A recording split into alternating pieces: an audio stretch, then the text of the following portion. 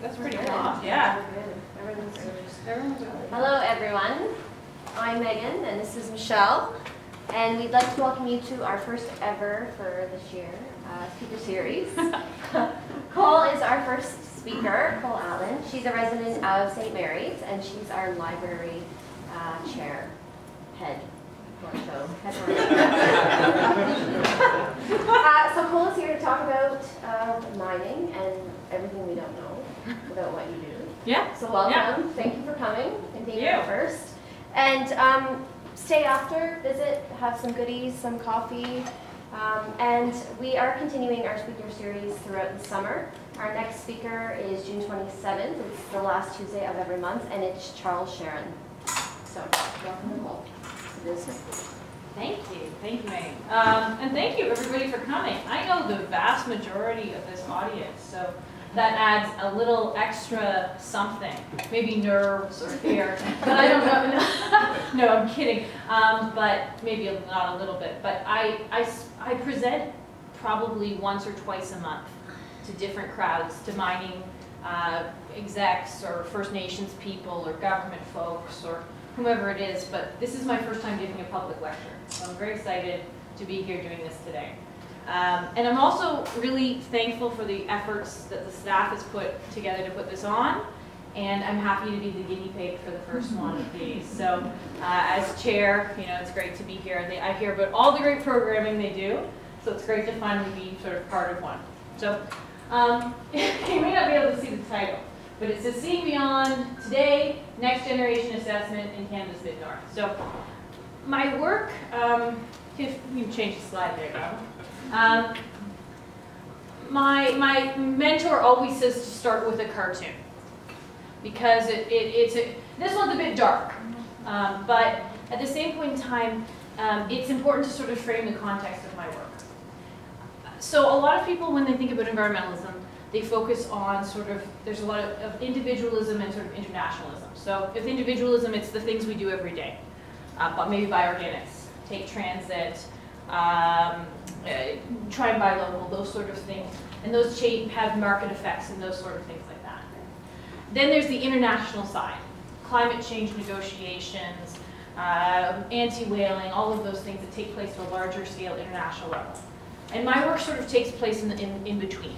And what I particularly focus on is mining developments in northern Canada and the infrastructure and developments that surround those, making those choices and how we do that.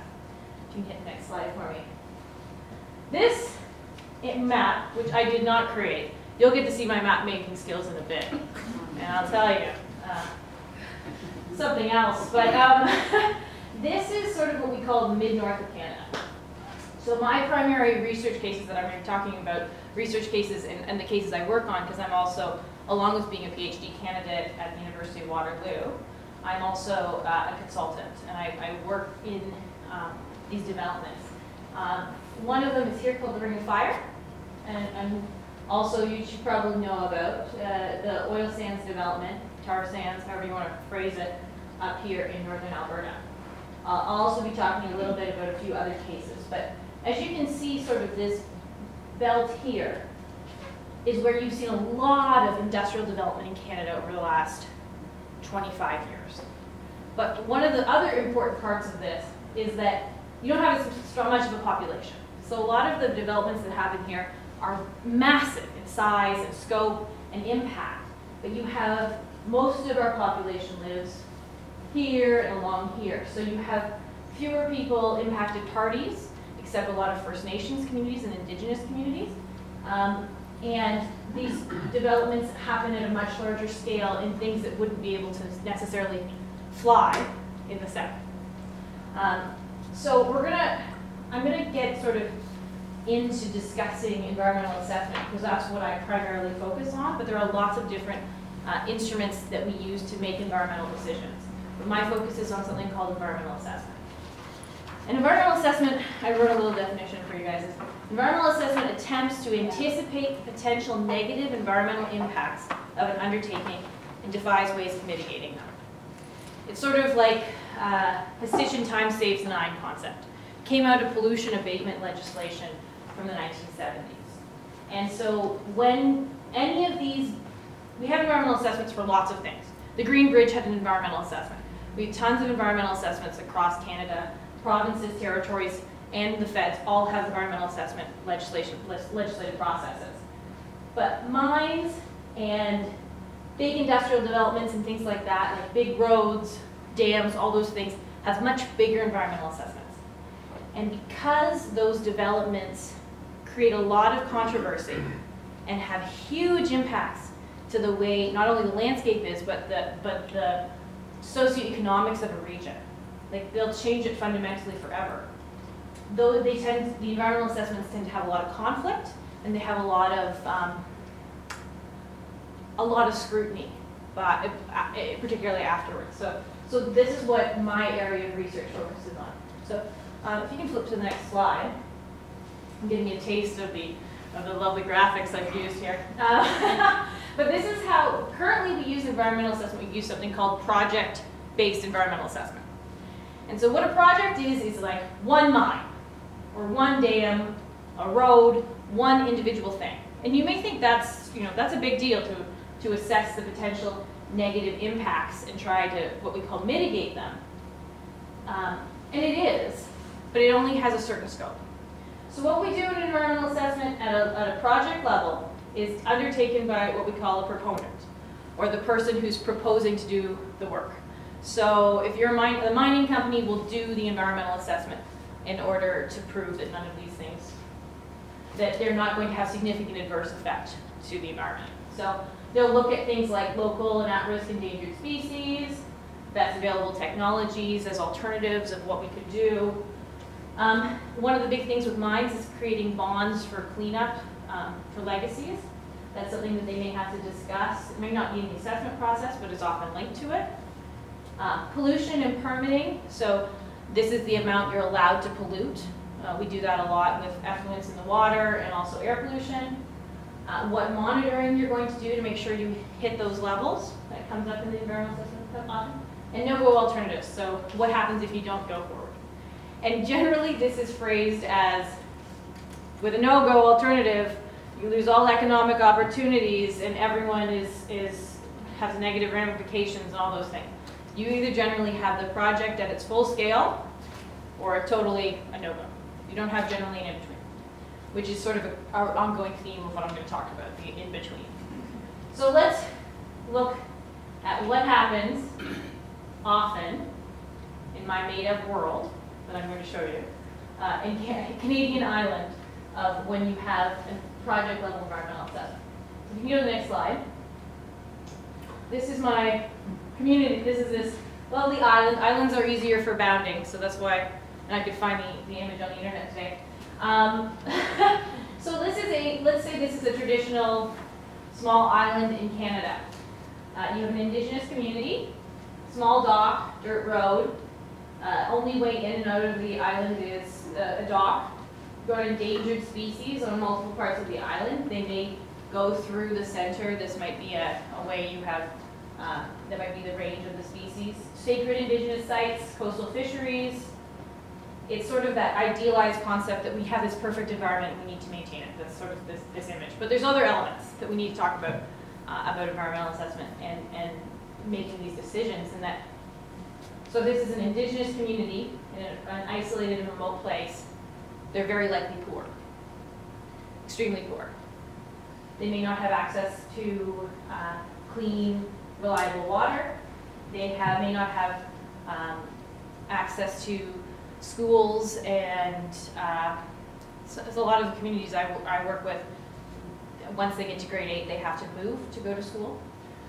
You have a lot of people who want to have opportunities would leave this community to find opportunities on a more populated area. And in some ways it's a challenging life. You would have import food as well as rely on traditional hunting and gathering. So there are, really positive aspects of this community that you'd want to maintain, cultural, spiritual significance, things like that, but also economic opportunities that just don't exist without this. So let's go to the next slide. Okay, so this is they found ore. They were staking and they found ore. So each of these red boxes represents an project level environmental assessment.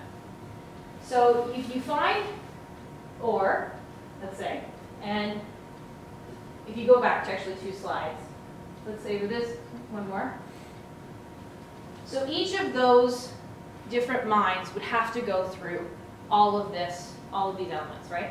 They'd have to show that they're not putting local at risk or local at risk species in any danger, that they're not having significant adverse effects, that those things are being met, those stipulations. And that they're using best available technologies, or they have capacity to change those things and all that stuff. But if you have multiple companies who have all found ore, and you have the government that's maybe putting in infrastructure to support these mines or whatever the industrial process might be, you can have multiple sites come online at once or within very short succession. And because you're only looking at, it's almost what is almost considered a sort of, if you're looking at legally, like the private property understanding of the land, it's just that where the proponent has been demarcated their space, what we call cumulative effects are not considered very easily. So if you go back 2 more slides, thank you, remote. AI. I'm doing a great job. You could have 5 mines all receive approval at the same time. In order to support that, you could have a large road that's developed as well as small roads. That would require an environmental assessment as well. And then, so there are obviously ecological consequences with that. You would have habitat fragmentation, rangeland would be changed.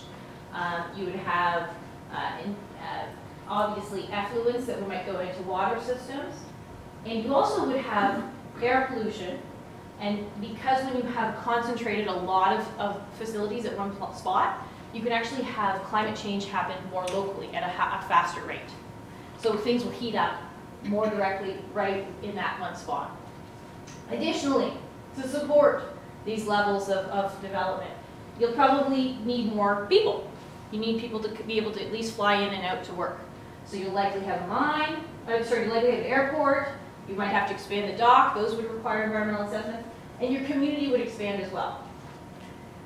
There are challenges with boom and bust communities, which is what we refer to as the communities that surround mining development. Because they emerge often so rapidly, you have a lot of people come and you don't have the social services necessarily to support them. You have higher rates of crime, particularly violent crime, abuse against women. You have a lot of fewer people who feel connected or invested into communities, and you have a lot more challenges that relate specifically to that. Additionally, you have the bust option. So let's say, as we're going along, and minerals are very volatile. They're extremely volatile as an industry. That these 3 mines are owned by maybe one proponent, and they are having financial difficulties. And even though they have not exhausted the ore, there's tons of ore still there, they may close up shop because it's just so expensive to get the ore into that boat out. And they may go bankrupt. Let's say they go bankrupt. Now you might think, oh, that's not a very high possibility. It is. It's very frequent that you have a mining company that'll go bankrupt midway through operation or towards the tail end of operation.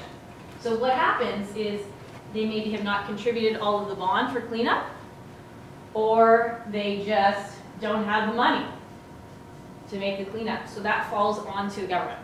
Right now, BC has this year $1.27 billion in legacies on that to clean up. That's just BC. What we call orphaned and abandoned mines. There actually is now a registry in Canada if you want to look it up. But that leaves in that sacred indigenous site, as well as along this waterway, a huge amount of just it's improperly decommissioned mine just sitting there. You have tailings that can go into the water system, which have, let's just say, gross stuff in them, as well as a lot of infrastructure. You have to have probably diesel power generation and roads and things like that that are just existing that are not going anywhere. And that also puts a huge pressure on communities when you lose a major employer. So this is less than an ideal situation, but all the stories I've just talked about actually happen pretty frequently in Canada. And this is what we want to try and avoid with our assessment and planning policy, which is kind of what I'm going to next. Slide. Okay, so I want to give you a real life example of this cumulative effect stuff. So this is in northern BC, northeastern BC. I'm sure you can all clearly read this map because it's so easy to read, but in here is, this is Hudson's Hope, which you may not know, and then in here is Fort St. John. This is the sort of oil and gas boom that's happening in northern British Columbia right now. All of the black and gray dots on this map are oil and gas wells. On this side is oil and gas wells along with roadways, seismic lines, transmission lines, pipeline tenures, consolidated cutbacks, and agricultural areas with a 250-meter buffer. Why that 250-meter buffer is important is because if you, say, have a pipeline, you can't just put agricultural area lands or plant and hunt in that area. It is the 250 meters on either side is sort of a no-go. So that is what the land looks like now for the Blueberry River First Nations, who have treaty rights to hunt, fish, and trap in that region. Why this is really problematic for them is that the cumulative effects of this development have all of this development have reduced the amount of available fish, bison, moose, all of these things, as well as contaminated a lot of areas where there would be traditional gathering for medicinal plants, things like that. So right now there's a major case going on, the Blueberry River First Nations against the province, saying that the cumulative effect impacts of all of this oil and gas development have prevented them from utilizing their treaty rights. And so this is a major, so what I was showing you in that previous slide may have seemed like sort of this imaginary land that I made up, which I did.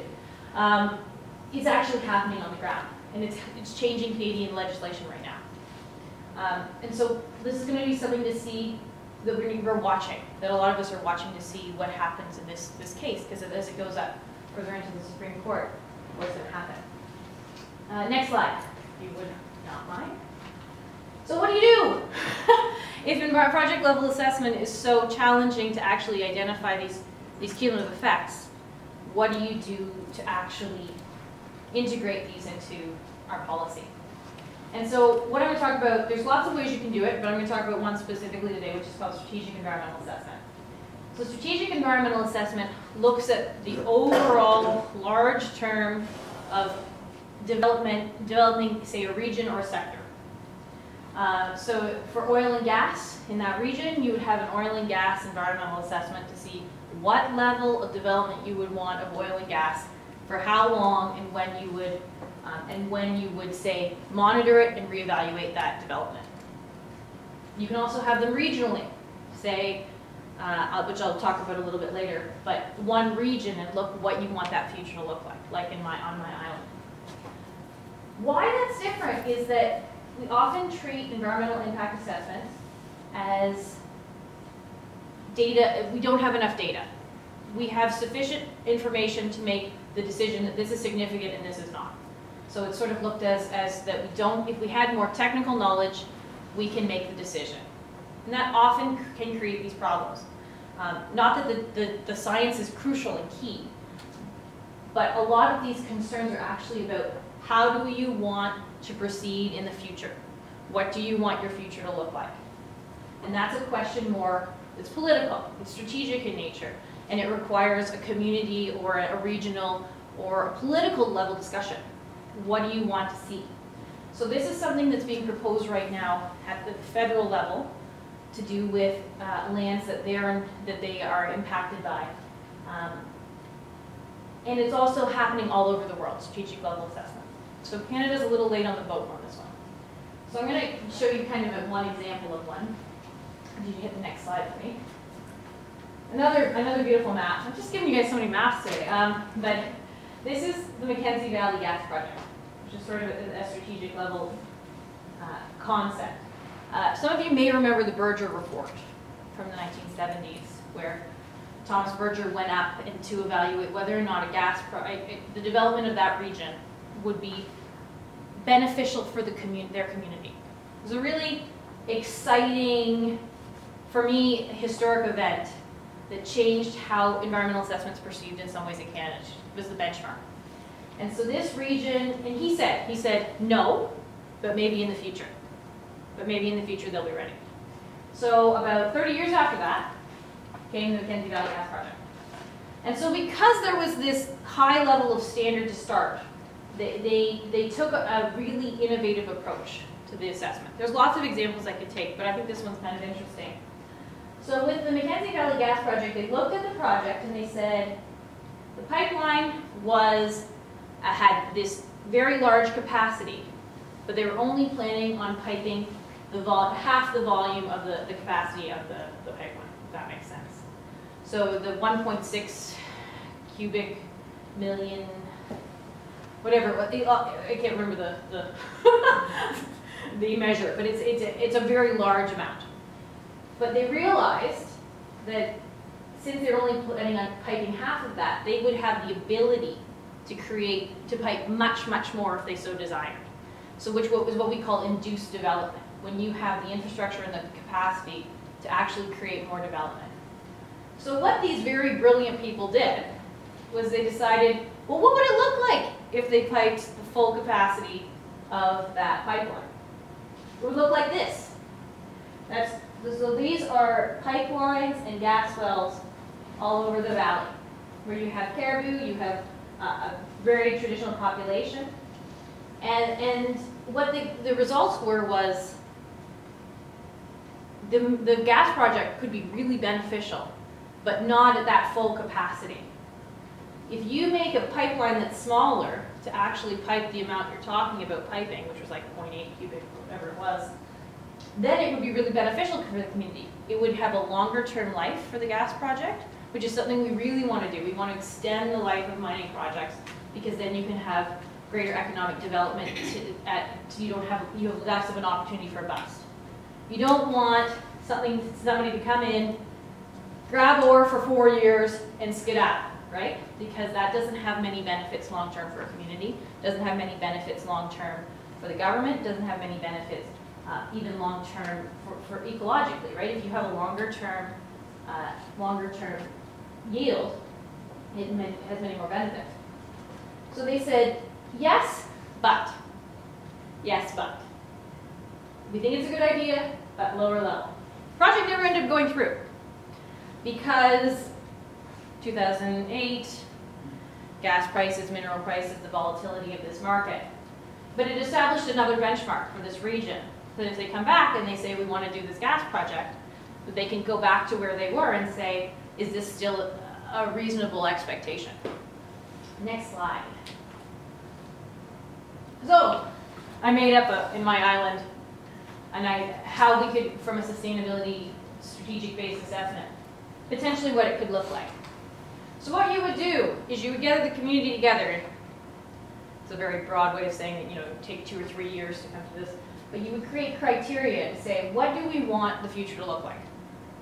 And people on the island said, this is again in my community, that we do want industrial development. We do want mines. We want those jobs. The average Canadian miner makes $110,000 a year. It's a very, very lucrative profession. So they wanted that kind of income in the community, but they didn't necessarily want to make the island have a lot more people living on it. They didn't want a boom town scenario. They also wanted the mines to try and last longer. So in this proposal, it was requested that the mines have a longer term yield, so their processor might have been slower or something like that. They also wanted to maintain this region to protect endangered species and their sacred sites. So they petitioned to have a biosphere reserve made. This happens quite a bit. So it's a challenging designation to get, but it allows people who use traditional practices to continue to use traditional practices, but the rest of the area is protected. And they wanted to diversify economically, and tourism was an area that they thought would be a beneficial way. So they put this beautiful hotel up. It's a very, very common approach when you're looking at economic diversification. A lot of Indigenous communities really want to see tourism development, which is why I toured it. And because they didn't want the airport, expanded the dock. That was one way they could have gone. That was the future that in this very short, on my beautiful island, that was presented. But these are actually examples of all things that have happened in Canada. Voisey's Bay, they didn't want to have an airport at a huge extent, and they didn't want the mine to leave after 7 years, which was the proposal. So they actually had it so that they could only freight the ore every 6 times a year, and they had to make the processor smaller and create a longer-term lifespan for that mine. And what happened with that mine, interestingly enough, is technology's improved, and they were actually able to continue to expand the life of that mine. So these sort of things actually do happen. They're not just in my made-up world. Next slide. So, on to my actual work, which I'll keep pretty brief. So this is a strategic environmental assessment I'm working on for Parks Canada on Wood Buffalo National Park. Wood Buffalo National Park is, as you can see, the largest national park in Canada. It is in northern Alberta. It straddles onto the Northwest Territories. There's some really exemplary things about this park, including that it's one of the only places that whooping crane actually breed in the whole world. Additionally, it has a population of bison and wolves that have killed each other and run away for a really long time. And they also have this thing called the Peace Athabasca Delta, which is anybody who's interested in hydrology should go in and read about the Peace Athabasca Delta, because it is super fascinating. Basically what happens is the water from the Peace River comes up into the delta, as does the Athabasca, but the flow is smaller. And it fills the delta. But one of the ways it fills the delta is at about this point here, there's an ice jam.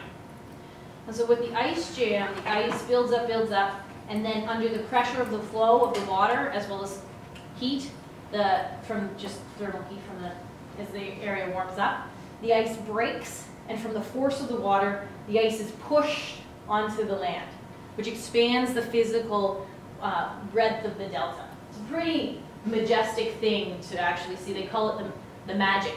They call it the magic, which I think is pretty cool. Those hydrologists are pretty neat guys. The magic. So what's happened is the magic's not happening anymore. We have, in 1968, we call it the Wacky Bennett Dam, because it was this dam that was built in 1968. It's huge, 10th largest dam in the world, Earthville Dam, was built. And it changed the entire flow of the Peace River, preventing the ice jams from happening. They've had some ice jams from modifying the flow, but because of how electricity works, it totally changed the actual flow of the river. So the delta got a lot smaller. When the delta gets smaller, you get fewer muskrat, fewer migratory birds, changing in the water chemistry, all these things. Simultaneously, here's Fort McMurray, you have the oil sands, and you have water effluents, water withdrawal, and air pollution. So it's actually much hotter over Wood Buffalo National Park. Climate change has happened faster than in other places in Canada.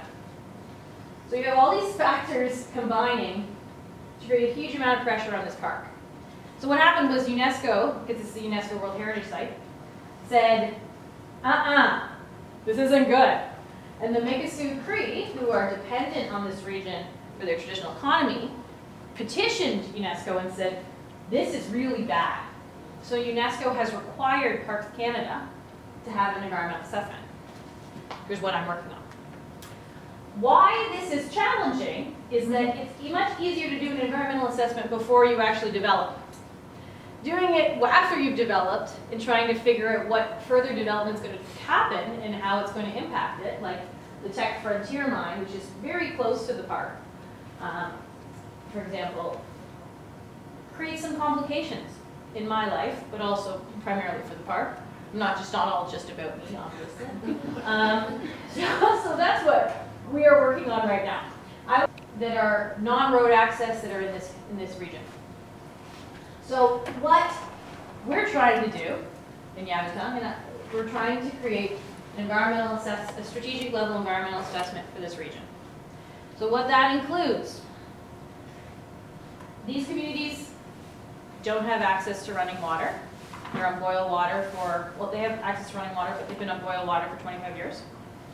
Houses are made of, a lot of them are made of plyboard. There was a string of arson in about 8 years ago, and none of those houses have been rebuilt, so there's overcrowding in a lot of the homes. What's really amazing is a lot of the arson was actually related to substance abuse problems, and the community has self-funded an addictions counseling program for their community. And it's been really effective, run by the nurses station. But if you're a student in Fort Hope, at grade 8, you have to decide if you want to go on to high school. And if you want to go to high school, you have to go 300 kilometers south of Thunder Bay, where there is a tremendous amount of racism. It's really horrible for a lot of the people that go there. A friend of mine who works up there, he told me about, he was going to college for forestry and how he got mugged in the middle of winter going back from a class and left in an alley. They took his coat, they took his money, and they took a crowbar and broke his arm. And there's this huge scar. And it wasn't about a pity or anything. He just was saying to me why he hadn't finished college, but he wants to go back eventually when he feels better. And it was one of those moments where I was, you feel your privilege all the time, but it was one of those sickening moments where you just can't even visualize it. So these communities are in this really challenging position. It costs $22 for a pound of bacon in Fort Hope. They are dependent on their traditional economy to feed their families. They also have an incredible spiritual and cultural bond to the land, but they additionally they want their children and their grandchildren to have better opportunities than they did. Lots of people from their communities have had to go south. Like half of the Yavatang community is actually in Thunder Bay and Timmins and these regions where they can have economic opportunities. So the fact is they're in this really challenging position where they would like economic development, and some of them wouldn't at all, but some of them would like as much as possible. But what does that look like? And how does it work for the long run? How do you, say, build a road from Pickle Lake that can connect all of these communities and be good long term, but also help assist in mining? How do you actually operate an open pit chromite mine in Muskeg? How do you do all these things? I mean, I don't have the answers to these questions. I certainly don't. But what my role in this entire process is to help them develop criteria based on what they ideally would like for a sustainable community. I'm a resource, I'm a tool. I have all this education and this stuff. So this is what is your vision of a sustainable community, and how do we peel back the layers to get there? We call it, one of the ways we do that is looking at scenarios. So if we had full development of this region, we had mines operating on the whole thing, what roads would you need? What hydroelectric projects, because there's lots of hydroelectric opportunities in these rivers. What would you do to have that happen? And do you like what that looks like? What happens if you have no development? What happens in those intermediate areas? And if one of those scenarios is what you want, how do we back past that to figure out what we want for the future? And we're working on it. I'm probably going up again in July to hang out with these folks to keep on the dialogue. So it's really challenging. And this is primarily, resource development is primarily a provincial concern. So the province of Ontario doesn't have a lot of experience with mining. So they're also figuring out a lot of this as we go. And it's also really challenging because First Nations concerns fall under federal jurisdiction. So where the feds in the province jurisdictionally meet, with wood buffalo, that's actually even a bigger problem because you have BC, Alberta, Saskatchewan, Northwest Territories, the feds, and like 6 different First Nations and Indigenous communities. So if you look at the next picture, I have a couple pictures of these are not mine because my computer died on Friday. Well, I killed my computer on Friday accidentally. It wasn't manslaughter. It was accidental. I promise. But so this is sort of, you can see the Musquet. You can, canoeing around here it's supposed to be really beautiful. And this is Gebetown, and that's the airport because it's only fly-in. And though these guys all have trucks, they brought in on the ice roads in winter, and you just see them rolling around in the trucks. You can always get a ride. It's really fun. And they'll drive around, they'll wreck the suspension because there's like potholes and everything, and they'll take them hunting and stuff, and then they'll resell them because they'll drive them back down because the mileage is really low. So which I think, hey, you know, colonial oppression, that's the one way to get us back, right? Anyway, so this is their community. And they're really awesome people, and I'm really lucky to get to work with them. I think that's it. I'm really excited for questions. It was really nice to actually get to talk to folks from town and talk about what I do. I think a lot of people know I do environmental stuff, but I never actually talk about what I do because I feel it might be boring. So it was really nice to actually, you know, the folks came to listen tonight because now I think it's, I'm excited to hear questions, and there's lots of options. This is just one way we can do things. There's lots of different ways, lots of different planning and assessment instruments, and development isn't all bad. And so that's what's crucial to know. Development isn't all bad. There needs to be economic development in these regions. There's a lot of poverty. There's a lot of situations that we have privilege in Southern Ontario to not have to deal with, and we've benefited a lot from a lot of these resources. But at the same point in time, a lot of the way economic development is done, if it's not regulated, if it's not considered for the long term, can have really challenging and unfair consequences on the people that need it most. So, thanks.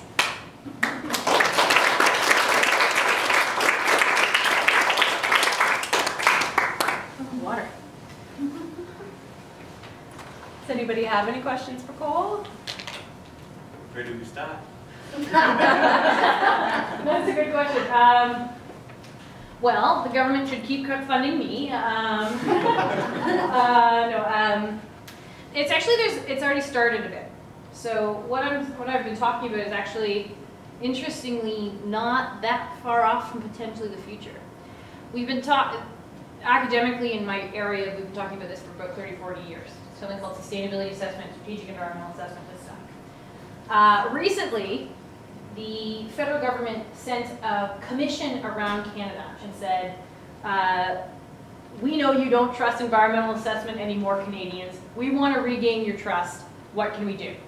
So this commission went all across Canada, talked to people, talked to Indigenous communities, talked to non-Indigenous communities, asked for their experience. They were really, really bright folk that were on this panel. I actually tailed them a bit because I had a little extra cash and I wanted to be a groupie for a little while, never got that opportunity, so why not with a commission on the assessment process? So I saw them in 3 different places, and they just came out with their report. So I actually was presenting at the International Association for Impact Assessment Conference in Montreal this March, and I had 2 presentations, one on something I knew I was going to talk about, and one I was going to report on how the Commission didn't listen to Canadians, because I had done this whole thing about recording what Canadians had said about what they wanted. And the report came out 2 days before my presentation, and they listed everything that Canadians said. They said, we want sustainability-based assessment, we want strategic level assessment, we want Indigenous concerns heard. You need to change these things, because environmental assessment is not working in Canada. And I said, damn it. What am I going to say? So that was a much more challenging presentation than this one, I'll tell you that. But it was, so this report has come out. And so it's put the feds in a really challenging position because they put a lot of investment and time into this, and they now have to see how they're going to change federal assessment legislation to reflect this report, which is extremely, like, I met with a bunch of academics in the area, and they said, it's like Christmas morning. You gave us every present about the report. But it only works if it's a full suite. So it could be starting as soon as probably early 2018, the new legislation federally. Provincially, it's a different story. Provincially, it's across the board different. Ontario has actually some really good basis for legislation, because their legislation is based on the well-being of Ontarians, is what their legislation is built on. So it sort of has that broader understanding of environmental issues. But I'm cautiously optimistic that things are changing. That said, you can get involved if something's happening. You know, if it becomes an election issue, EA reform, make sure that that's something you say to whoever your potential MP or MPP is. Make sure you follow that information when it's going on the internet. It actually makes a huge amount of difference, a well-done environmental assessment over a poorly done environmental assessment. The Site C Dam in British Columbia is one of the worst environmental assessments I've ever seen in my entire life. And what's happening is it became an election issue. And that's why the Liberals did not win a majority, right? Yeah. So, like Greens went with the NDP over the Site C issue. So. Exactly. And Site C is a disaster. Not just environmentally, because you're flooding like a massive amount of productive farmland, and also changing the ecosystem. But it's extremely expensive, and it's going to raise hydro rates the same as in Ontario. And you don't have anywhere to put that power. It's not needed. And they have all of these old and abandoned wells that you can use for geothermal that they haven't explored. And there's other things they haven't explored. And so it's just encouraging always alternatives. And also understanding that assessments that are well done cost more. But in the long term, they cost the government and less. So that's my long answer to that question.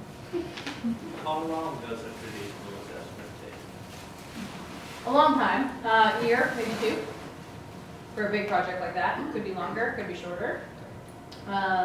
But it takes 77 years from an average mine in BC from staking to production. And it goes over 77. And in that time, there'll be 7 companies that own it. So if you're thinking about how long-term investment a mine is, 2 years of assessment processes, to me, it only makes sense, right? I mean, this is something that you're going to have, and you're going to have the legacy forever. Mining legacy is pretty much forever.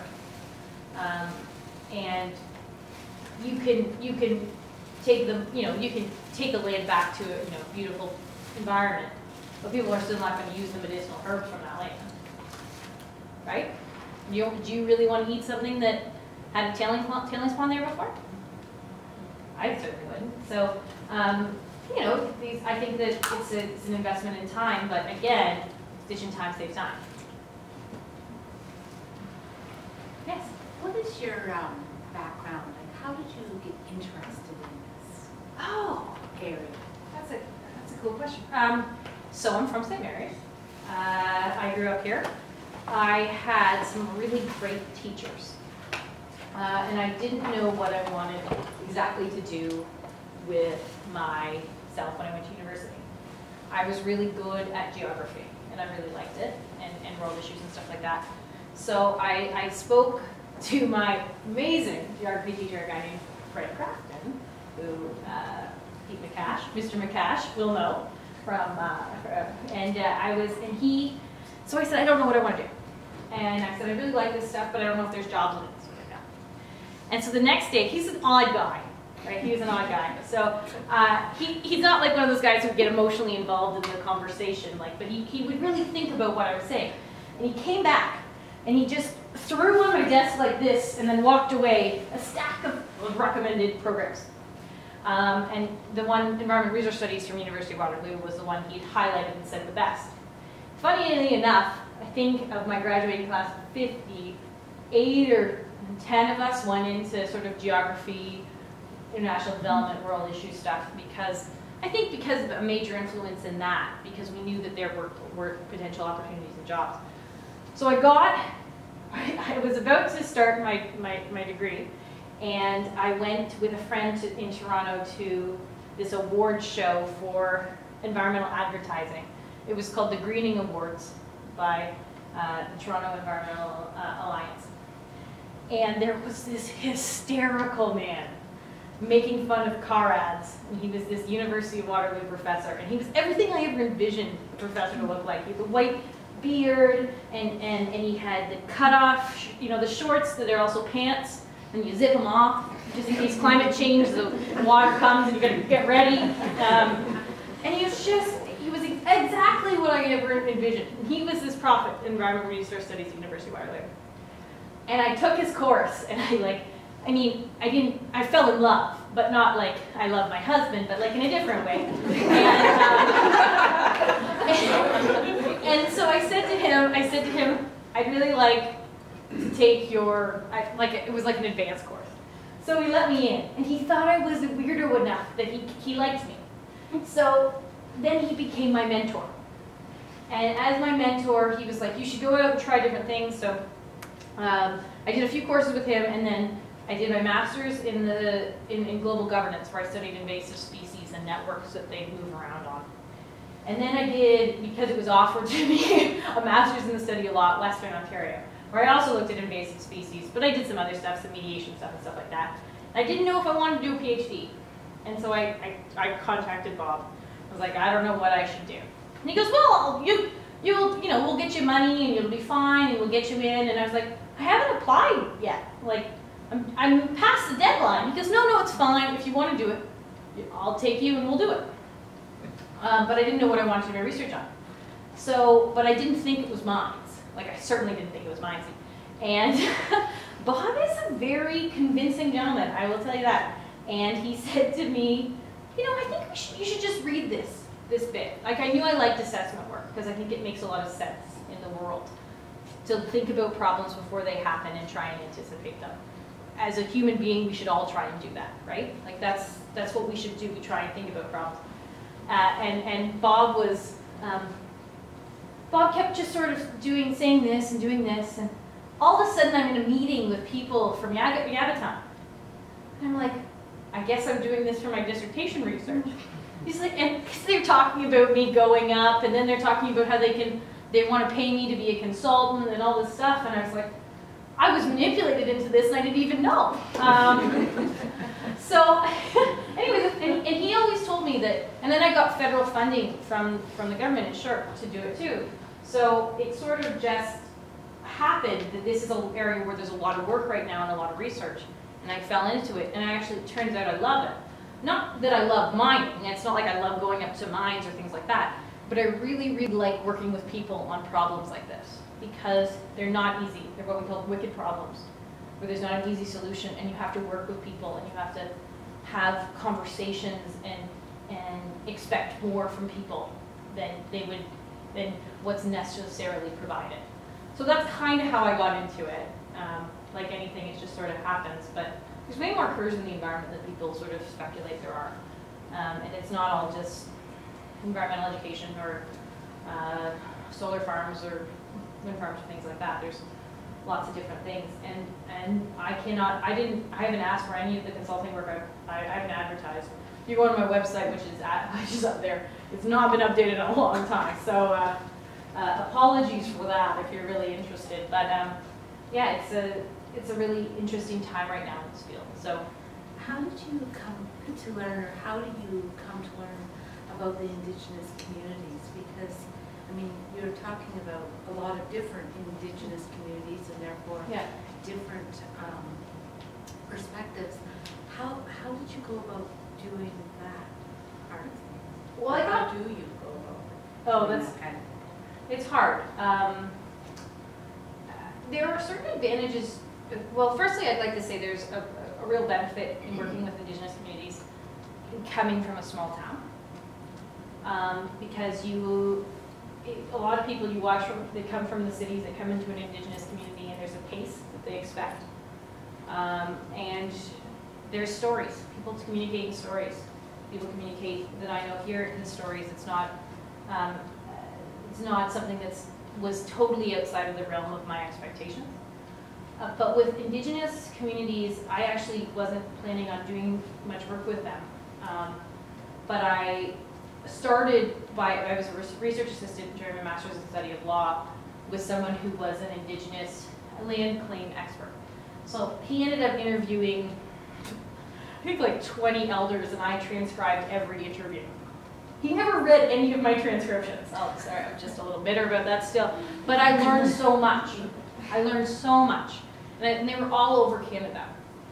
And I would go with him to various places and meet Indigenous elders and things like that. And that sort of was eye-opening. But then, because I had that experience, people were more likely keen to bring me onto something else. And so by the time that I got this job with Parks Canada, and I'm going up to see the Cree, though there are there are different languages, different social structures, all these things, if you're considered, if you have Indigenous experience, you're more likely to be able to get the work.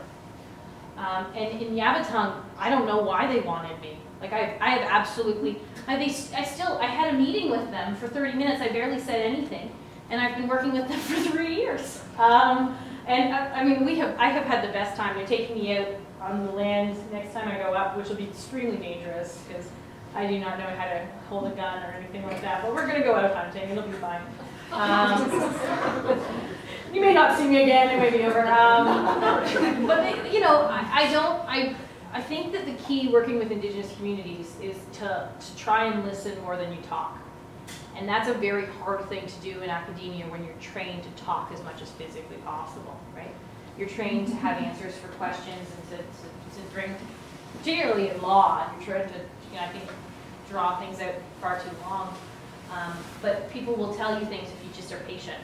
So that's the key part of that. You know what? It's not. You have to make relationships with people, not just the venerated.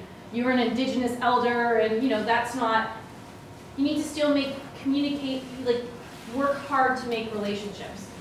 When last time I was in Fort Hope, I made breakfast for everybody, and I'm cooking eggs and they're cleaning their guns on the table, and I'm like, this is not an experience I've had before.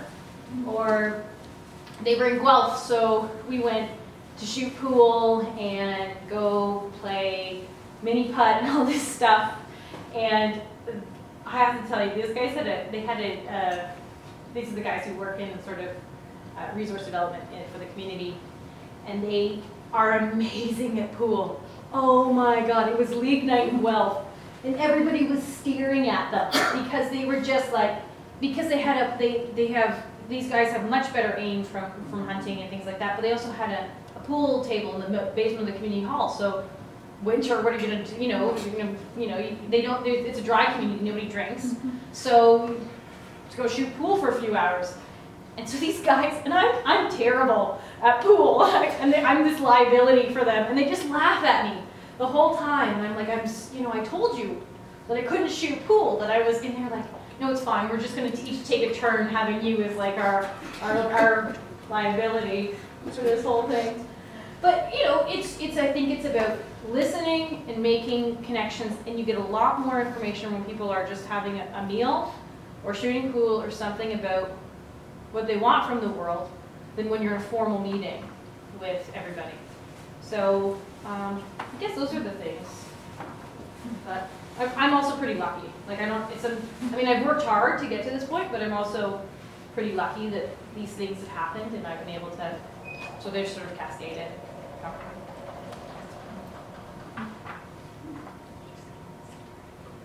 Anything else?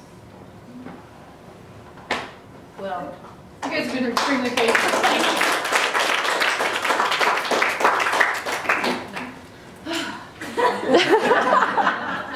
you. Thank you for coming, everybody. Feel free to get some coffee. Snapping Turtle will give us some coffee to give out. And then we have cookies, we have water, we have juice boxes. I mean, if you want your inner kid out, well, help yourself. Yeah. Thank you. Thank you. Is it cheaper?